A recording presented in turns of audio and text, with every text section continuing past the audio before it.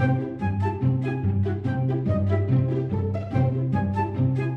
you want more great content from me? Check out the description box down below.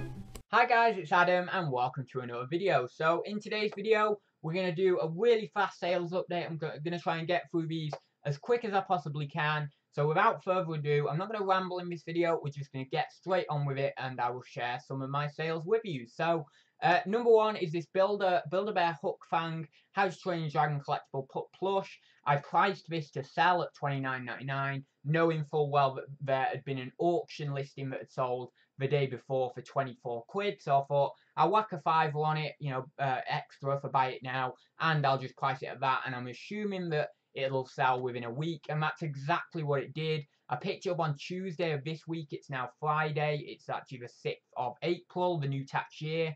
And yeah, I basically just priced this to sell, £4 in my charity shop on Tuesday, and it sold, I believe it was Thursday it sold, so really happy with that. Great profit on that, 30 quid plus postage, so can't complain there. Tim Bulmer, I think it's Bulmer, Fine Art Metalware Sculpture Paradise, entitled Paradise. I actually accepted an offer of 65 quid plus postage on this, so I didn't get the 100 quid plus postage. I don't know why, but eBay don't really show best offers when I am doing my displaying my listings like this. But yeah, I actually accepted an offer with 65 plus postage. Still, I was more than happy with that. I actually picked it up at an auction for £18 plus postage. There was no information on solds or anything like that, so I just kind of priced high. I did look on Google and I did find that someone else was selling one of his sculptures for about 120 on one of their websites, or just a random website. So I just priced it 100 and just waited. Didn't really get much interest, but then, as I say, someone sent me an offer of 65 quid. I think it was for some sort of art display or something they were doing. I can't quite remember, but they sent me a message and it was something to do with some sort of display or event that we were doing, that we were holding. So I thought, it's going to a good place, if it's some sort of art display or something like that. So yeah, I was quite happy to accept 65 plus post. And I actually showed this in advance on my Instagram. So, if you want to see a few extra sales that you might not see on YouTube, or a few sales that you might not get to see on YouTube for maybe a few weeks, then my Instagram is the place to go. As every now and then, not all the time, but maybe once a week or so, maybe once every 2 weeks, I will share a few sales on there, as well as other posts that I do on there. So yeah, just if you want to follow me on Instagram, I think it should be up in the corner of the screen somewhere. I don't know, but I think it's at adrobo96. I think my little Instagram handle is. So yeah, be sure to go over there and follow me on Instagram. Again, I believe I shared this on Instagram. This is a vintage Paragon Art Deco cake plate. Now, I believe, I'm not 100% sure whether it was Paragon or whether it was someone else, but I believe Paragon was in business between 1919 and 1960. They did actually do some stuff for Her Majesty the Queen. Well, not Her Majesty the Queen. It would have been a king back then. It would have been like King George V or something. But they did anyway. They did some stuff for the royal family. I don't know whether it was for when Elizabeth II started her reign, or whether it was like George V or something like that. But they did some stuff for the royal family anyway. I really do like some of their stuff, especially the Art Deco stuff. You can see here, this one is a really nice example. Very ornate, lovely design to it. Got this sort of floral design in the front here. I don't know what flowers they are. I don't know whether they're not lilies or anything, are they? But I don't quite know what those flowers are. But really nice design. As you can see here, here's the stamp to the bottom. We've got Paragon there, fine bone china, made in England, and we've got a it looks like a wedge number up there. So yeah, quite happy with that sale. I'll just flip it back onto that picture. Quite happy with that sale, 20 quid. I couldn't accept less than that for what it was. It would kill me if I accepted less than that. There was no other solds, I don't believe, of this type. So I thought, you know what, I'm going to go at 20 quid, and I could not accept a penny less. And I didn't have to, well, I suppose I have accepted a penny less because I've accepted 19.99. Well, I actually listed it at 19.99, not around 20. But you know what I mean. I didn't want to go any lower than that. So I was really happy that someone else agreed with me in the fact that they thought it was worth that. And they yeah, hopefully they were really, really happy with it, as I was very happy with it. You know, just photographing it, dealing with it. Yeah, really, really lovely item that is, and I won't bang on about it anymore. So next is this Doctor Who Titans vinyl figure. This is actually a rare one. Now I have opened the packet, but these were brand new and sealed. Now I did kind of do something that I'm not particularly happy with, in the sense that I did list this as new, even though I did open the packet. And essentially, whether that's not quite adhering to eBay's terms, you know, in terms of what's new, what's used, I don't think it quite is. However, there was a few other people doing it, and I thought, I know you shouldn't just follow the crowd, but I thought, you know what, I'm gonna state it's new, because it was new. It was straight out the packet. It was basically like selling a Lego minifigure, you know, like a collectible minifigure that you just open the packet to check what it was. But yeah, it wasn't completely new, so I was a bit, you know, I was a bit like that, whether I should list it as a condition new. But yeah, I got 19.99 for this figure because it was brand new. However, I wouldn't have got that if I didn't open the packet to check what it was. So yeah, it was definitely worth opening the packet to actually check it. And this is the Doctor from, I believe it was Human Nature, with the fob watch, which obviously contained the Time Lord's consciousness. I do have a few little niggles about that episode, but I won't go into it here because I could ramble about Doctor Who forever. But I do have a few little niggles about, you know, Time Lord consciousness being in a fob watch and basically being turned into a human, because how would your physicality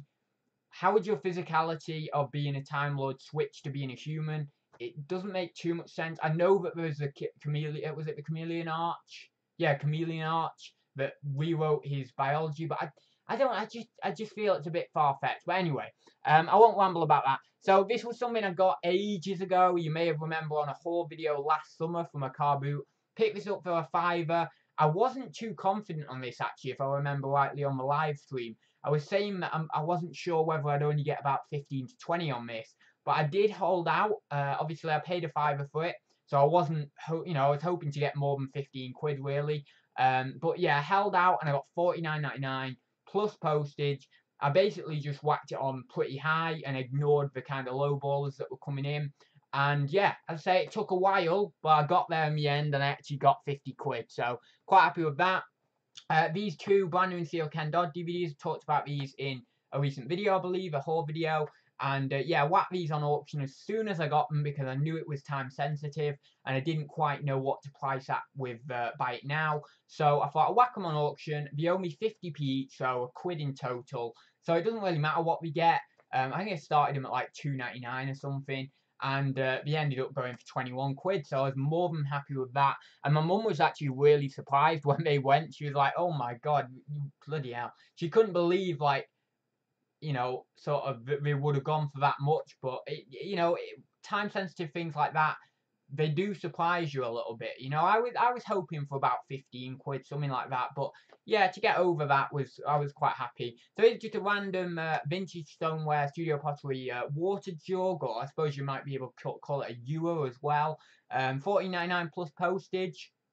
Yeah, nothing amazing really. You know, it's a fairly nice water jug, but it's, you know, just a fairly standard stoneware one. But yeah, 14.99 plus postage, kind of standard range. You know, £20 all in for something like that. So yeah, quite happy with that. But as I say, just standard really. Again, just came from a job lot. Again, something else that just came from a job lot owes me next to nothing, literally pence. This was this vintage decorative studio pottery sort of vase or pot, and it was marked AJ. Now I'm assuming AJ is a local potter. It's not like one that I've heard of. It's not like a studio potter that is big or anything like that. So it's probably just a local potter. So, you know, I just literally put the mark in there, being AJ, and, you know, obviously it being a local potter, and that's that really. And you know, most of these don't get that much money. As you can see here, it's not like a mega tall pot or anything, about 13 centimeters, I believe that is. So yeah, 10 quid plus postage, standard bread and butter range. It is, you know, what I will say for it though is it has quite a cool, funky looking design, to be honest. You know, it's kind of one of them designs you might either love or hate, but I think it's quite cool, you know. So yeah, that was that one anyway. Next was something that I really like, actually, and I'm really glad that I held out for 20 quid on this, which is this copper hammered effect sort of small cauldron. And yeah, it's quite a nice item. You can see in the photo there, it comes up quite nice in that photo. It has got quite wear, or I don't know what you call that inside there. Maybe like, you know, where copper kind of goes like a greeny colour. I'm not sure what it's called. Don't know whether it's corrosion or something like that.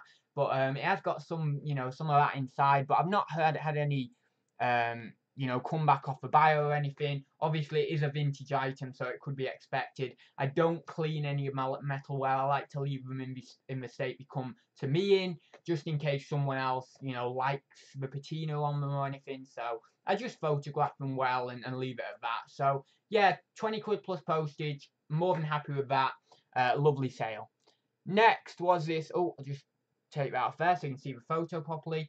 This was the Wade World Victoria. Now I've seen these a few times, but I've never actually had one myself. So I was quite happy to pick one of these up. You know, it's nothing amazing, but it's just one of them things that I can kind of tick off my bucket list, or like my kind of 1,000-item bucket list of all these different things that, you know, little things, bread and butter things that I want to find or want to sell. Because obviously I have items that are bigger and that are more expensive that I want to sell, but there's also, I have like a little bucket list, or quite a big bucket list, of items that I see regularly but I've not actually picked up yet that are actually bread and butter items. So yeah, I have seen these in the past, but this is the first time I picked it up. £12.99 plus postage. Came out of a job lot again.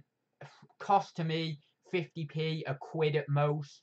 And yeah, really happy. 13 quid plus post. Went pretty quickly as well.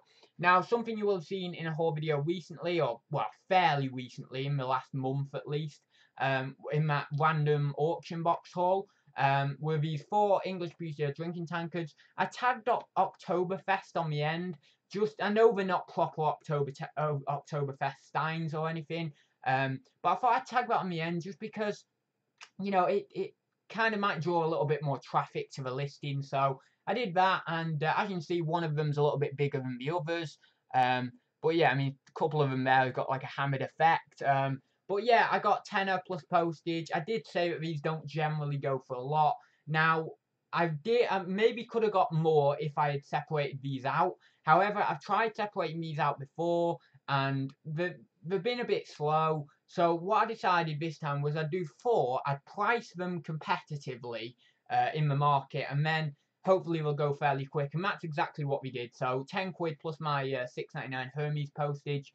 I did tag £6.99 Hermes on there just in case they did go over the 2 kilograms. I can't remember now whether they did or they didn't. Maybe I've saved myself some money if they didn't. However, I did want to put that extra postage on there just in case these did go over the 2 kilogram mark, because as I say, when you've got a box and you've got padding in there and stuff like that, it can quite easily be taken over that mark. But yeah, quite happy with that sale anyway, and it got them out because they were really just odds and ends in the job lot that I really didn't even want to deal with, to be honest. So it just got them out for a little bit of money and maybe recoup most of the cost of the job lot, and then other better things are my profit. So yeah, I'll leave it there, guys. Hope you enjoyed this sales update. I won't ramble for any longer. If you did, then please do whack a like down below. Don't forget, as I mentioned, I think I mentioned before, follow me over on Instagram, and there's also packaging links down below. So if you want to support the channel, then you can do through the Amazon associate links down below. So yeah, I will leave it there, guys, and I will see you in the next video. So see you very soon, guys.